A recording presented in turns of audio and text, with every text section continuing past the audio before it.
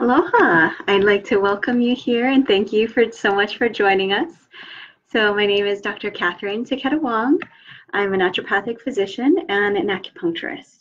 So for those of you who aren't familiar with naturopathic physicians, like medical doctors, we have to attend a 4-year medical school. We're trained as primary care physicians, and as such, I can order lab tests, write prescriptions, and do school physicals just like other doctors. However, a big difference is that naturopathic doctors are trained in the power of nutrition to build health from the inside. So I use personalized food recommendations as well as vitamins, herbs, and other types of natural medicines to address the underlying causes of disease and treat the whole person. I also have a master's degree in Oriental medicine, which allows me to include Chinese medicine and acupuncture in my treatment protocols. So before we begin, I wanted to let you know that if you have health concerns that you'd like to talk with me about, we offer a no-charge phone consultation called the Personal Health Strategy Session. This is a 15-minute strategy session where we can talk about your condition and come up with a plan to see how I can help you the most. Arranging a consultation is very easy. Just call our office at 808-425-2987 and let our staff know that you're interested in a no-charge phone consultation. So today we're going to be talking about some of the risk factors for autism and some of the things that can be done to treat autism. So this is a really big topic, and I do want to say that this presentation is probably only going to be about a half hour or so. So normally I would do a full lecture on this, usually that goes over an hour, hour and a half. So we're definitely not going to be talking about everything comprehensively. But the main focus of today's presentation is just to let people know that there are things that we know now from research that are associated with a higher risk for autism.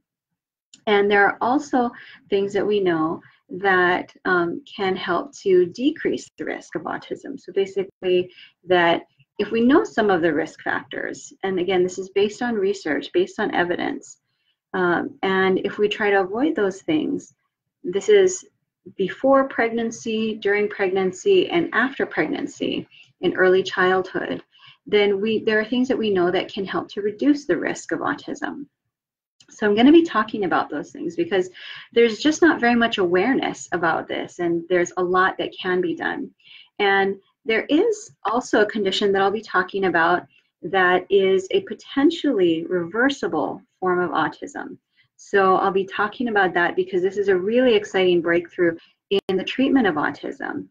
And it's something that also plays into some other things that I'll touch on in terms of helping to reduce the risk of autism as well. So just to go over some of the main things, there are a number of things that we'll talk about. But I'm going to be touching on some of the main things. So some of those include things like in the mother, vitamin D deficiency, thyroid problems, iron deficiency, taking certain depression medications, high levels of toxins, including lead and mercury, and also the folate antibodies, which is something I'll be talking about again at the end. So I've been treating autism successfully for many years. And I got into it because my brother's on the spectrum, and I was really looking for ways to be able to help him. And so over the years, I spent a lot of time researching and trying to understand what was going on in autism, what was causing it, and how it could be treated and helped. And I can say with confidence, over treating many children with autism over the years, that due to underlying and potentially preventable risk factors, there are definitely physical imbalances that can be treated medically. I've done my training through the Medical Academy of Pediatric Special Needs, or MAPS, which is an organization which trains medical doctors as well as osteopathic and naturopathic doctors and chiropractors in a lot of the newer research that has been finding that there are definitely risk factors for autism, so that there are ways that we know that we can be able to reduce the risk for autism, as well as things that we can do to treat autism once it comes up. And real progress comes from treating underlying causes rather than just treating the symptoms. So risk factors can be minimized with special diet, supplements, herbs, and medicines, both natural as well as pharmaceutical medications. I try as much as possible to avoid pharmaceutical medications, but those are just some of the main treatment options.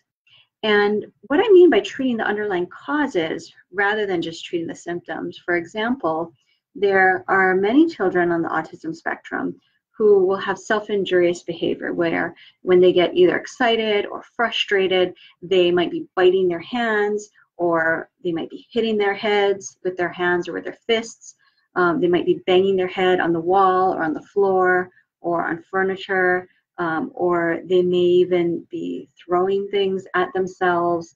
And so many children, when they go and say to see their regular pediatrician, most often the pediatrician or even the developmental pediatrician will often just prescribe an antipsychotic medication like Reversible.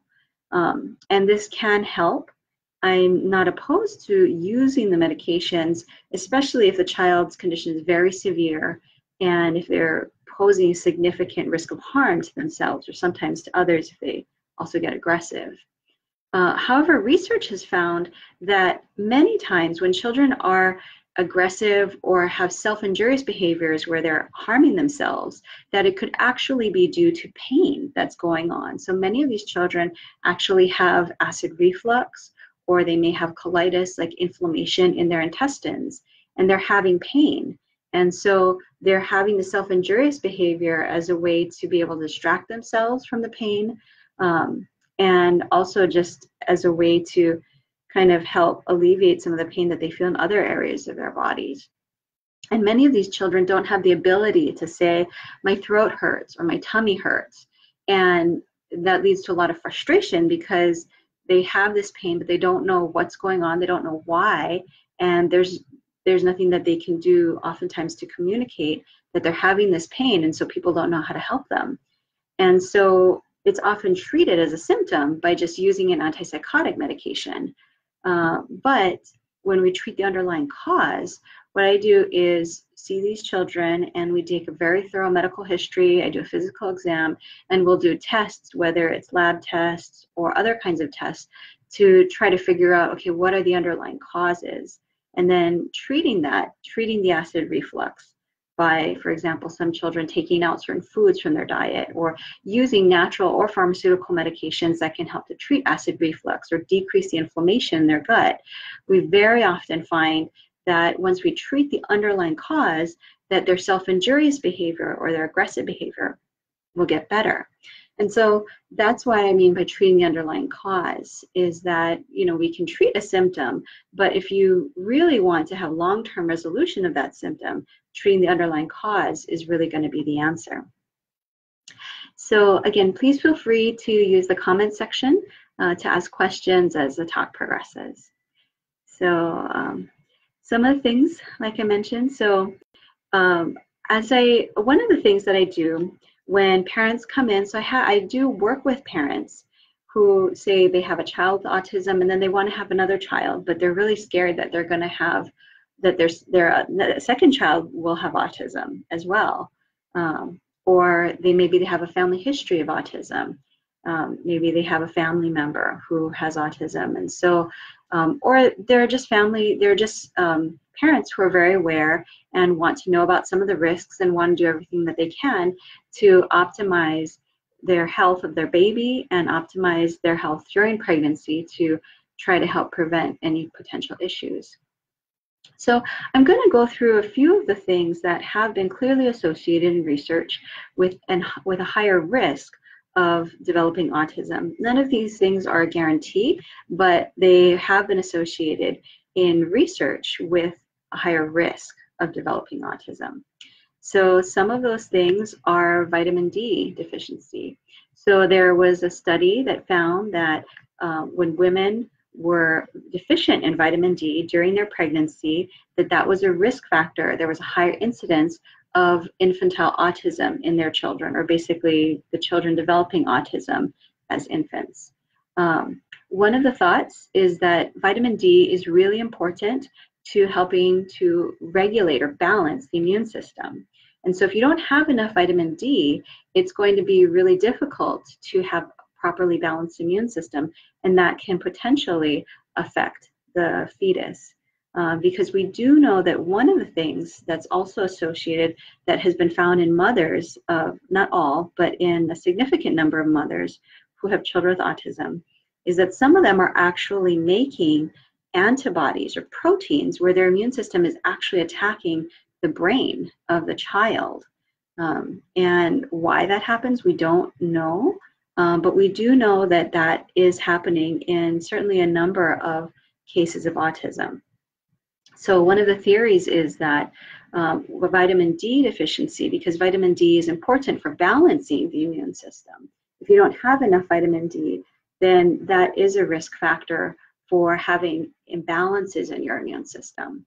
And so it's thought to be one of those factors. And another study found that there was also an effective increase in latitudinal location of mothers related to the amount of UV radiation that they receive in the wintertime. So basically, mothers who were at higher, who are further away from the equator, and where you naturally don't get as much sun, because the natural way we get vitamin D is sun. And so they found that mothers who lived further away from the equator and were not supplementing with vitamin D had an increased risk of autism as well. And it was thought that that was correlating with a deficiency in vitamin D. So another thing that's been associated with an increased risk for autism are thyroid problems. So I always tell mothers before they get pregnant that they should be screened for thyroid problems. And if you haven't done that, then you can be screened for thyroid problems during pregnancy as well.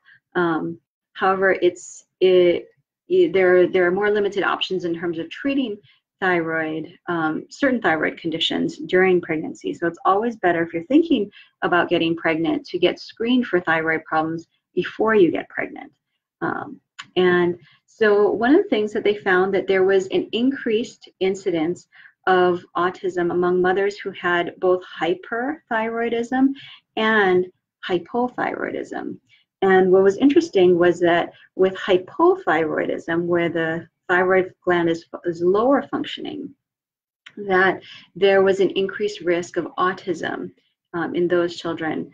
Another study actually found that when there was hyperthyroidism, or basically where the thyroid is too high function, thyroid is making too much thyroid hormone, that some of those mothers also had an increased risk for ADHD, or attention deficit hyperactivity disorder, in the child. So that's another thing. And one of the things I'm going to talk about is that the thyroid gland is extremely sensitive to environmental toxins. So toxic things like lead or mercury or arsenic. And there are many other toxins that we're commonly exposed to. But for basically, one of the things is that heavy metals, if you have higher levels of heavy metals like lead or mercury or arsenic, then that can cause thyroid problems, and it can cause a number of other problems as well. But in studies, they also found that higher levels of lead and mercury in mothers when they were pregnant, that they had a higher incidence of basically of autism. So particularly, one of the studies was looking specifically at silver fillings or amalgam fillings. So those are the fillings that are commonly used in tooth fillings, and they look silver, and dentists will call them silver fillings, but they actually contain mercury. Some of them contain up to 50% mercury. And they found that women who had 6 or more dental amalgams had a 3-time increase, 300% increase in the likelihood of having a child that was diagnosed with severe autism in comparison to women who had fewer amalgams or dental fillings. So one of the things I tell women is, if they want to get pregnant, one of the things is that if you have amalgam fillings or silver fillings, to have those removed before you get pregnant, before you even start trying to get pregnant. And that's important because many women don't even realize that they're pregnant until they're at least usually about 6 weeks pregnant. And those first few weeks are really critically important for the development of the brain of the baby. And so you don't want to be taking out silver fillings, early in pregnancy or during pregnancy, because the process of removing those amalgam fillings can potentially release more mercury into your system than would happen if you just left them in your mouth. And so I tell women, if you do have silver fillings, get them removed before you get pregnant. If you are pregnant and you do have silver fillings, don't get them removed.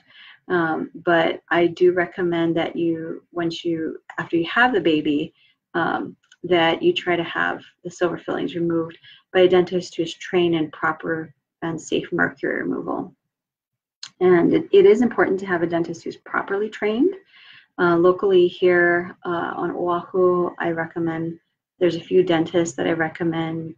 Tony Kim is one, and Chad Kawashima is another dentist that are properly trained. If you're located in other areas, you can look up the Holistic Dentist Association.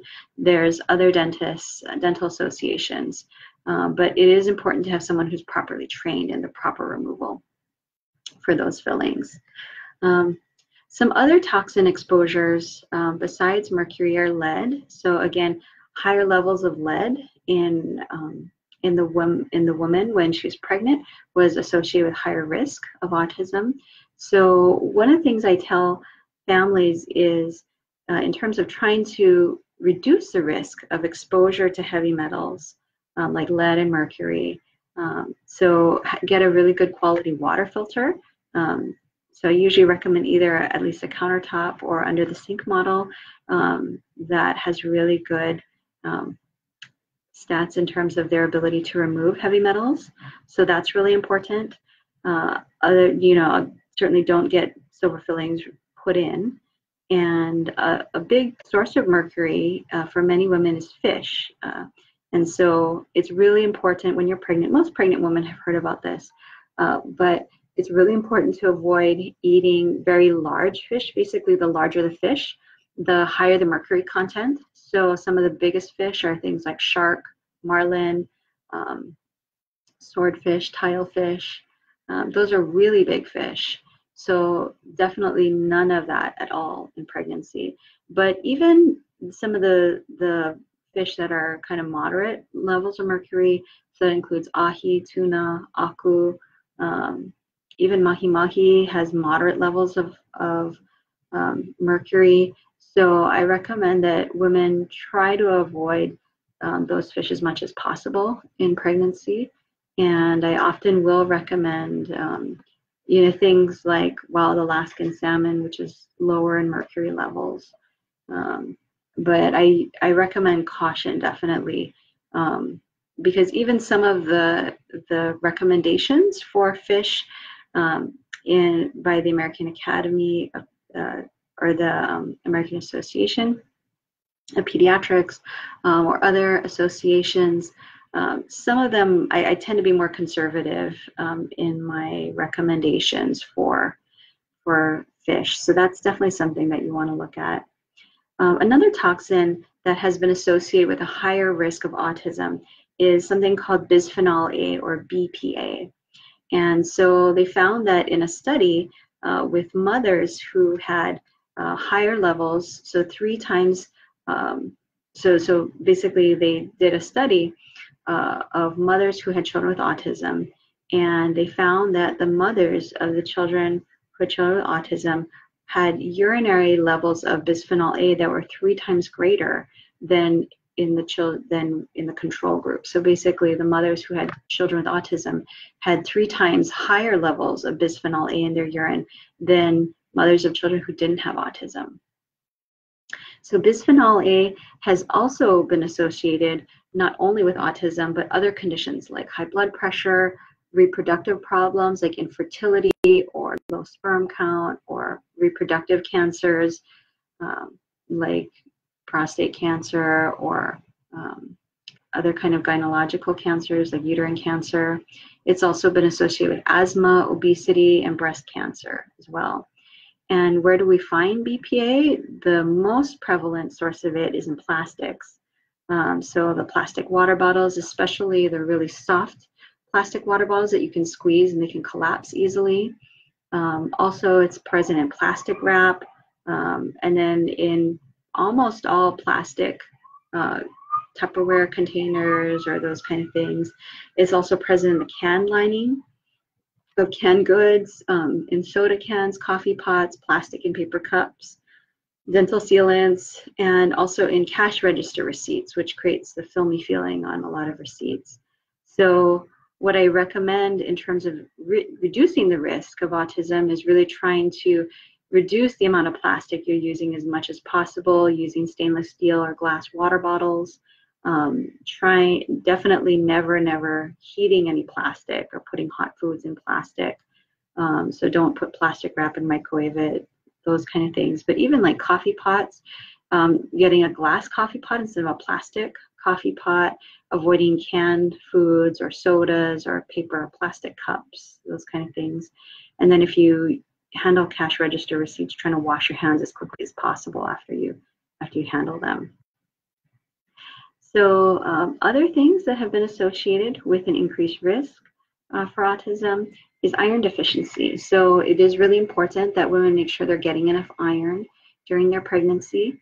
And so also making sure that you have a prenatal that has a good amount of iron. Usually for most women, about 18 milligrams a day is usually good. But I like to test iron levels during pregnancy because I want to make sure that it can vary according to how much iron you're getting in your diet. So I also want to make sure that the amount of iron they're getting in a prenatal is at the adequate level. Also taking certain depression medications during pregnancy, like SSRIs, which include Prozac or Lexapro or other kinds of medications that are used for depression and anxiety. Those have been associated with a higher incidence of autism as well.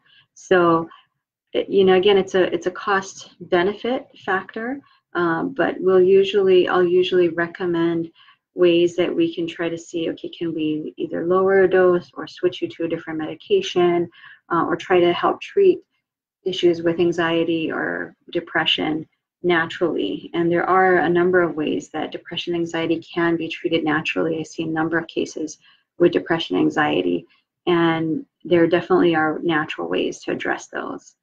So looking at things like that. Also, there's a number of other factors that we're not going to have time to go over today, but one of the things that I want to talk about is something called folate antibodies. And so I'm going to just grab a piece of paper over here to be able to illustrate it. But folate receptor antibodies are what are thought to be a potentially reversible cause of autism, which is really, really exciting. So in folate antibodies, what's happening is that you're having problems with the immune system. And so I'm just going to show this piece of paper over here, and I'm just going to draw over here. So if you can see over here, so you can see that I have a rectangle over here, and this rectangle is representative of a brain cell. And so a brain cell, basically, there's a vitamin called folate that's really important that needs to get into the brain cell. And folate needs to go through this gate over here. So it basically has to go through this gate. Just kind of angle it here. So folate has to go through this part, has to go through this gate in order to get into the brain cell. Now what's happening is that in autism, there are these proteins, and I'm just going to make these little T-shaped things over here that are representing antibodies. But what's happening in autism is that in many cases, not 100% of cases with autism, but many cases of children with autism, they are their immune system is making antibodies, which are actually blocking this gate over here. So even if the mother is taking folic acid during her pregnancy, if baby has these antibodies, then they're blocking the gate. And then the folic acid can't get into the brain cell. And from there, you don't have normal brain development because folic acid is really important for the brain development of the baby.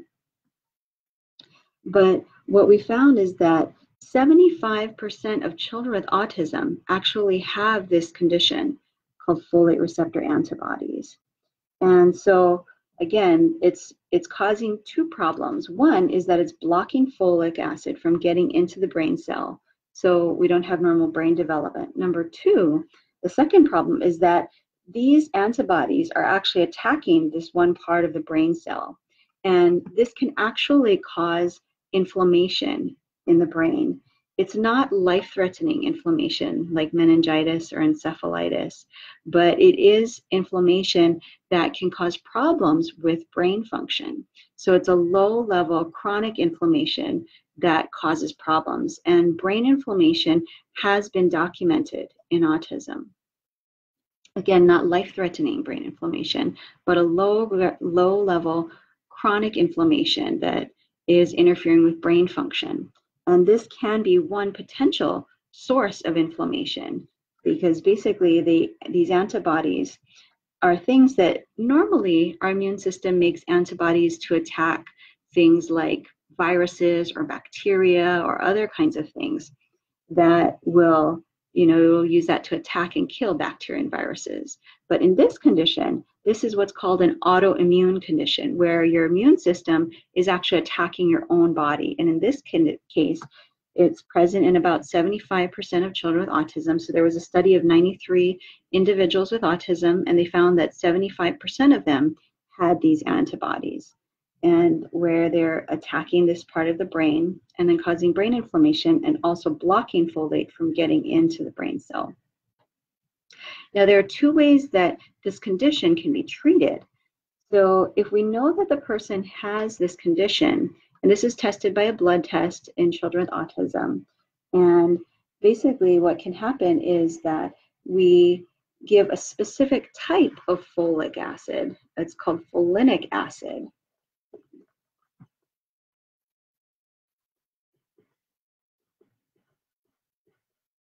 I just write it here. So it's called folinic acid.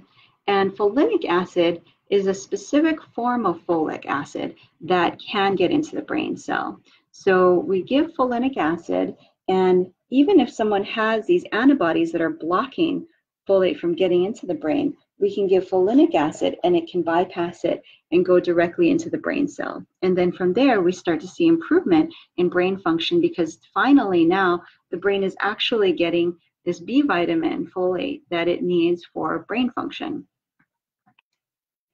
Another thing that we found, interestingly, is that milk and dairy products, so this is basically cow's milk products, goat milk, sheep milk products, and then also camel milk, actually what they do is if a person has this condition, if they have the folate receptor antibodies, it triggers the consuming dairy products can actually trigger the immune system to make more of these. And then from there, you have more of these that are blocking folate from getting into the brain, and you have more of these that are also attacking the brain and causing more brain inflammation. And so that's why many children with autism, we see that when we take dairy out of their diet, many of them will improve in their cognitive function, awareness, language, social skills, behavior, because if they have this condition, they will often improve if we take dairy out of their diet. So, and the research studies it's very, very exciting. So there was an early study of 25 individuals that had folate receptor antibodies, and they had 2 children out of the 25 that were very young. They were below the ages of 4, and they found that when they treated this condition, so giving the folinic acid and taking dairy out of their diet, that these children actually had full recovery from autism and their neurological deficits. And that means their neurological deficits, meaning difficulty with language, behavior, awareness, cognitive function, social skills, all of the hallmark symptoms of autism. So basically, it's something that can be treated, and especially if we diagnose this condition and treat it early, before the age of 4, it is thought to be a potentially reversible cause of autism, which is a huge breakthrough because most doctors, most pediatricians, most developmental pediatricians aren't even aware of this research. And so they would just say, what? A reversible cause of autism? That's not possible. But it is present in the research studies if you look at that. And I will post links to research studies in terms of all the things I talked about, so you can go and look at all the research studies if you're interested in that. But that's something that's really, really exciting. They also found that in children who have the folate receptor antibodies, and even if they are older, so they had children who are older, who were ages 5, 7, and 12, and they found that when they treated the folate antibodies, again, giving folinic acid and taking dairy out of the diet, that they didn't fully recover from autism, but they did show improvement in their neurological deficits, meaning that they showed improvement in their language, behavior, social skills, all of those things, all the hallmark symptoms of autism, because again, we're treating the underlying cause. Now, if you are looking in terms of the prevention side of things, how could you prevent it? Right now, there's no way to test if you're pregnant to see if your child has that. But what I do is I recommend specific types of prenatal vitamins that have that specific form of folinic acid, because most prenatal vitamins have folic acid. And most people aren't aware that folic acid is actually a synthetic man-made form of the vitamin. And if you're taking folic acid, then, and the child has this condition, then the folic acid can't get through, it'll be blocked by those antibodies.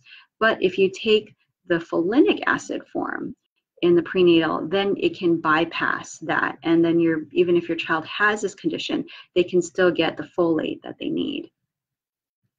So I usually will talk with families and moms and dads who are either considering getting pregnant, or if they are pregnant right now, or also in early childhood. There are things that we can do to screen and reduce the risk of autism. And if your child has autism, there are many things that can be done to treat it. The folate receptor antibodies just being one of those things. There's, again, many, many more things. But if you have more questions, if you want to talk with me, please call our office and schedule a free 15-minute phone consult, again, called the Personal Health Strategy Session, because there are a lot of things that we can do to help to reduce the risk of autism, optimize health before, during, and after pregnancy and early childhood, and then also many things that we can do to treat autism. So again, I just really want to thank you for joining me, and just look forward to hearing from you and talking with you about any questions that you have. So again, you can call our office at 808-425-2987, and you'll also find the contact information on our Facebook page. Mahalo, and I look forward to being with you in 3 weeks. In 2 weeks, it will be May 27th, which is Memorial Day. So we'll be off for that day, and then we will have our next Facebook Live coming up on June 3rd. Okay, aloha, thank you.